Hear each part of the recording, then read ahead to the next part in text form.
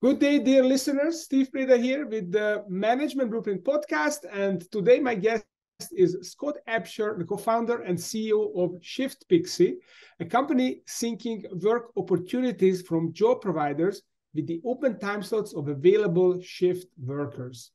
Scott, welcome to the show. Thank you, Steve. Good to be with you.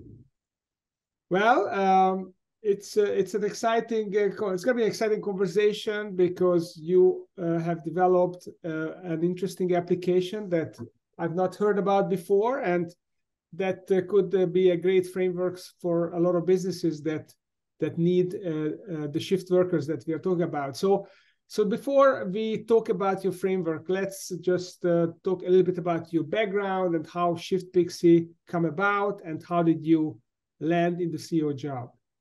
Sure. I had an unusual background in that I grew up in the human capital management space in the early 90s. Kind of started at the same time. I was a technology hobbyist. I wrote code and used to design technology. It kind of as a hobby, and then that morphed into a part of my career. And then there came a time where those two passions kind of collided. Back in 2015, I was approached by my co-founder about a problem that he was seeing in his part of the human capital management world.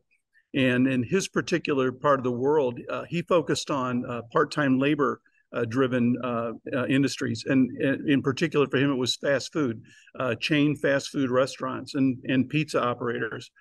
And what he was fielding from his clients was a problem that he'd never asked for their help on. And it was about finding people. And what he learned was that in that tradition, especially with restaurants or actually any industry that relied heavily on part-time labor, the tradition was you could expect 100% turnover. So somebody that started in December or January would likely not be there in December. And when you're charged with handling the human capital, that means all these onboarding and offboarding exits and that sort of thing. You have to handle the paperwork, documentation, administration for. It's hard to make money with any group that has high part-time labor concentrations. But the question that he was being asked, and can you help me find people? It was kind of made on an assumption that he was working with so many restaurant operators that he'd have a population, but that's not the way the industry worked at the time. And what we came to learn later, was that the tradition of 100% turnover had actually escalated to 300% and 400%. And when we looked at that, also learned that the attribution for that was that now all of these from 2015 on, because of smartphone adoption, that all of a sudden a lot of different gig platforms and opportunities started to emerge that were creating new opportunities and appealing to this fixed part-time workforce in the U.S. in particular. So all of a sudden now the brick and mortar guys, all these operators were now struggling to try and keep a full bench. And that was really the problem that we merged into trying to fix. So you basically had to respond to the challenge of the gig economy emerging, and how did you actually play in the gig economy so that you don't lose out to other people who provide the flexibility. That's right. That is fascinating. So let's talk about the framework that that pertains to this topic, which I think we called it the load balancing framework. So what does it mean, load balancing, and how do these companies that need shift workers, how do they come together with these mostly unqualified shift workers who look for opportunities? Well, it starts in our particular case that, load balancing is not a new concept. It's been used in technology for a long time and engineering for a long time, but never really in human capital. And what we've learned in our work in the industry since 2015 is that it's not just these industries like I described, restaurant and hospitality, that rely on part-time labor. Really, the Fortune 1000 relies on even a contingent side of the workforce, where they're actually extremely reliant on having this workforce that can kind of fill in around the edges, that's not part of their fixed overhead, to make sure that their business keeps moving forward. You can imagine that being somebody like an e-commerce company that has to gear up around the holidays because gift purchasing is going up. Could be other seasonal aspects of their business. Could be people that are in say a seasonal food processing operation, where they have a surge at particular points in time where they've got to access human capital. And the load balancing concept for us is that our platform would allow these types of employers, these types of customers, to have a ready bench that they can access and deploy to work. So that the idea is that they don't have to worry about these imbalances of human capital, that on a platform like ShiftPixy, they could actually access a nationwide workforce and fix problems in any part of the market they wanted, that they needed to, and do so compliantly. And that's the big contrast between what we do in the gig economy platforms. These are treated as W-2 employees on our platform. Mm-hmm. So how do these people even know what they need to do? So they show up, they get pulled in. There is maybe it's a seasonal imbalance. There's a holiday season, and I don't know, Amazon pulls these people in. Sure. How can they be deployed this fast without any training, or do they get training as well? Well, you got to remember that a lot of these jobs, especially the ones that we're focused around in the part-time, these are non-skilled jobs. These are not like accounting, finance professionals, engineering professionals, et cetera.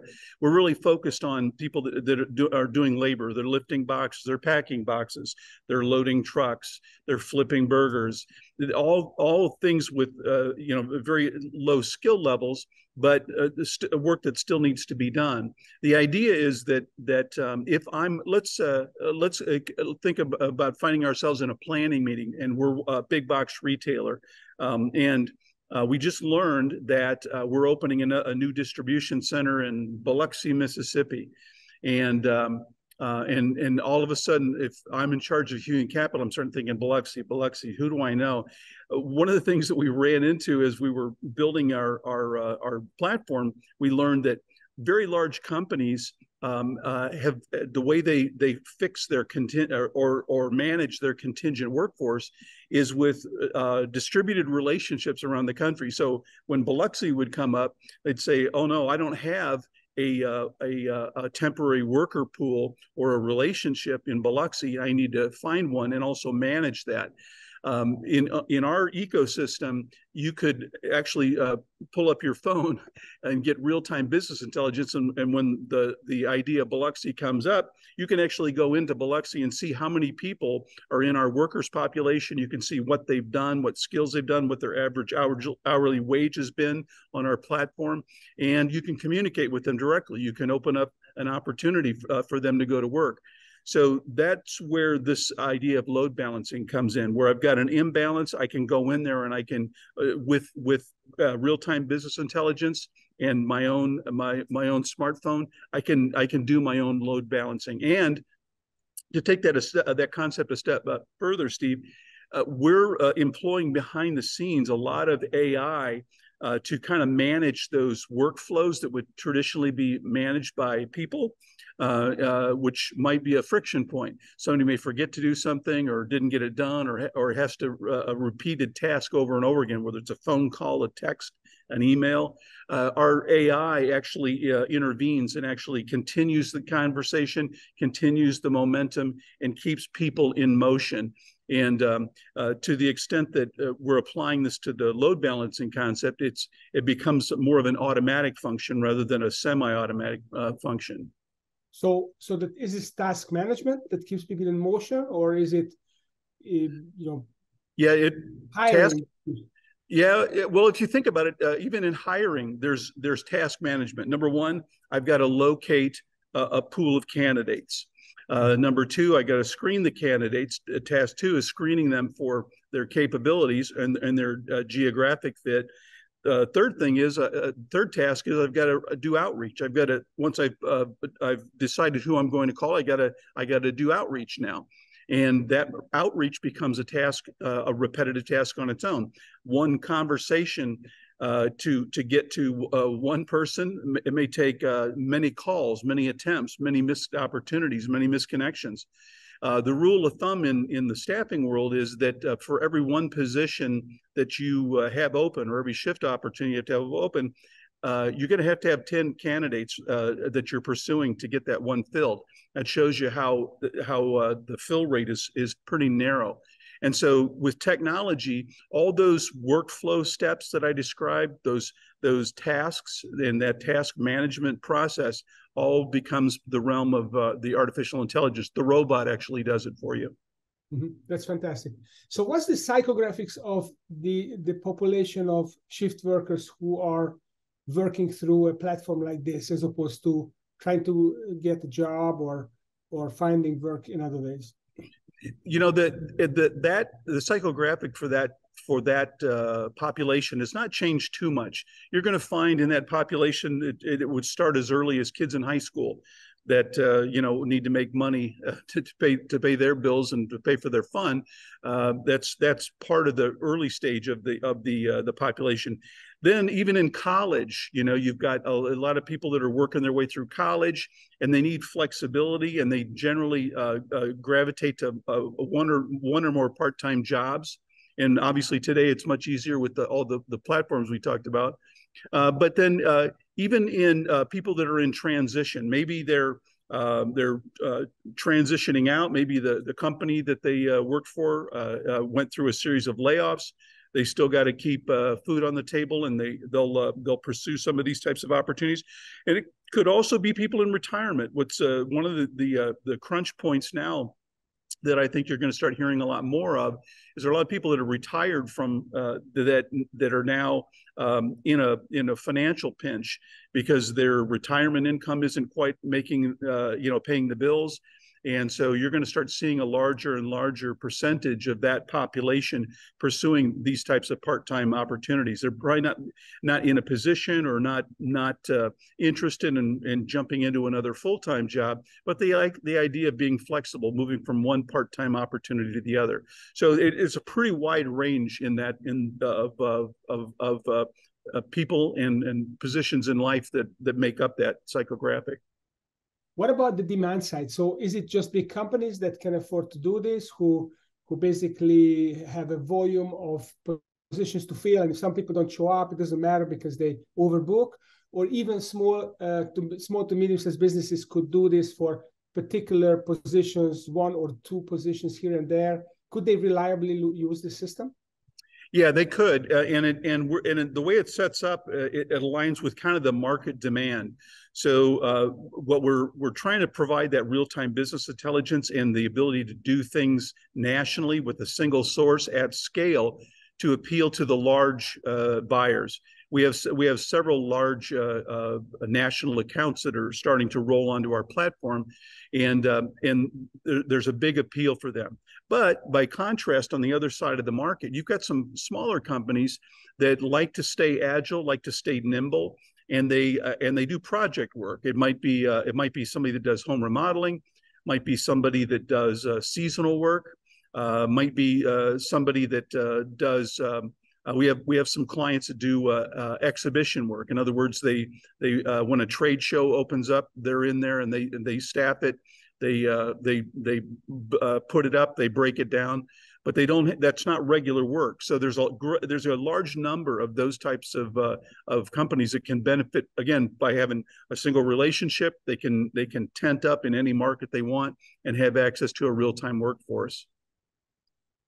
That's cool. That's cool. So basically, it's like an Uber for unskilled labor. If you have some time that you want to sell, basically you want to some income and you want the flexibility, you jump on and see what's available. and companies are essentially, when they need someone urgently for a short time, they can jump on. Now, when you use AI on this platform to create this load balancing, what is the mechanics of what the AI does? So how does this automatic load balancing even work?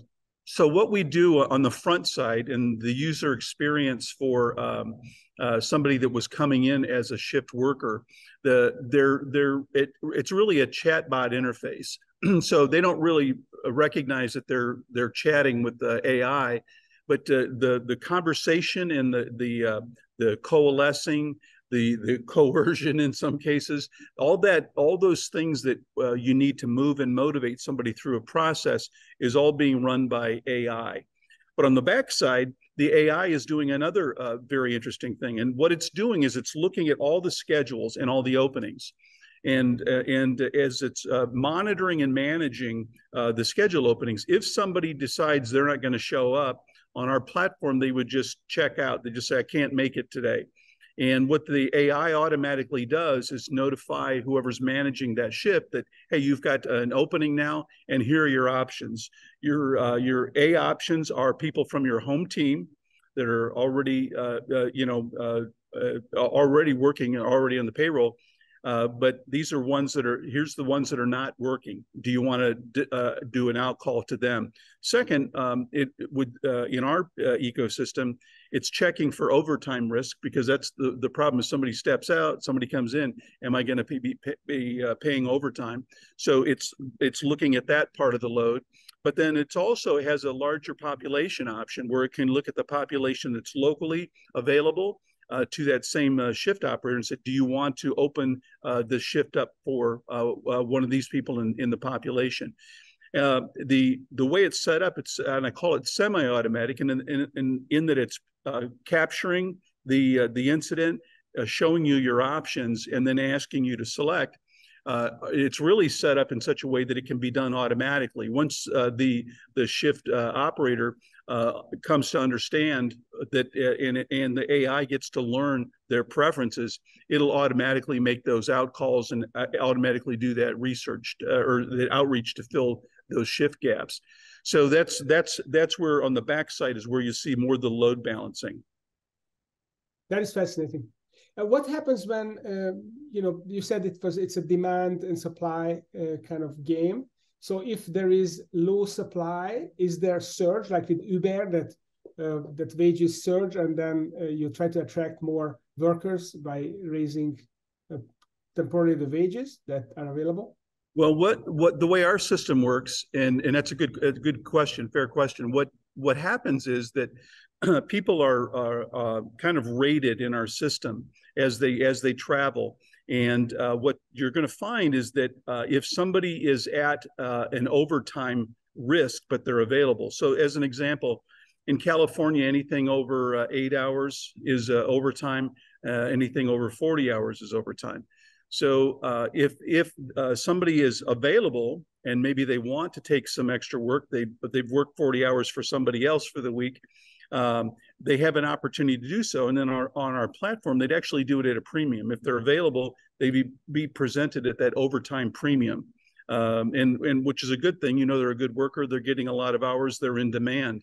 There's also some opportunities for the business operator to provide some incentives in there. In other words, they can say where they might normally be paying $15 an hour, maybe they're happy to pay $18 an hour or $20 an hour to cover that shift because they need the help.